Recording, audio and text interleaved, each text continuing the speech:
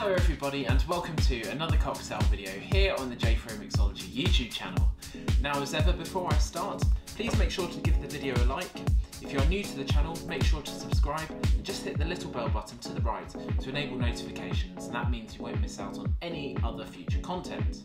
Now the cocktail that I'm going to be making for you today is the Banana Flambe. It's an original cocktail of mine that I made last week, and we're going to be featuring this Salted Toffee Liqueur by a Welsh distillery called Aber Falls. I don't know if that's how you pronounce it, but Aber Falls. So they've made this Salted Toffee Liqueur. It's really, really delicious and it works really nicely for this cocktail. You will also need some banana liqueur. I will leave links to the Aber Falls distillery and also the Master of Malt page, which is where I get most of my spirits from. Yeah, I'll leave links to this particular banana liqueur from Master of Malt in the description below. We're also going to need some gin, a little bit of amaretto, and also some salted caramel liqueur just to bring out that nice flavour. So let's start off with our Salted Toffee Liqueur, which is stuck. There we go. So this is just a 50ml miniature. You can get these miniatures from websites like Just Miniatures and also Master of Malt. So have a look around and see what you think. You know, if you want to try it, you know, I'd recommend getting yourself a selection of miniatures and then just seeing, you know, which ones you prefer.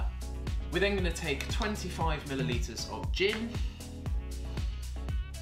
Now the gin isn't really the main ingredient in this. I'm just using this just to help, just, you know, mainly just add a bit more liquid, make it a little bit more boozy.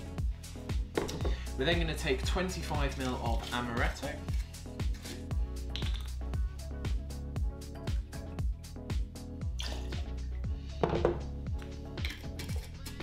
We're then going to take 50 millilitres of this lovely, delicious, smells so good, banana liqueur, 50 ml. Lovely colour. And finally, 50 millilitres of salted caramel liqueur, which I think looks to be about what I have in here. Let's see, let's have a test, see if I can judge what 50 ml is. And the answer is no. Okay, I'm just under 50 ml, but we won't far off. 50 ml in there like so. And once we've done that, we can grab our ice and shake. And once we put our ice in our shaker, we can put the top on and shake for 12 to 15 seconds. And once we've shaken our cocktail, we can strain into our frozen cocktail glass.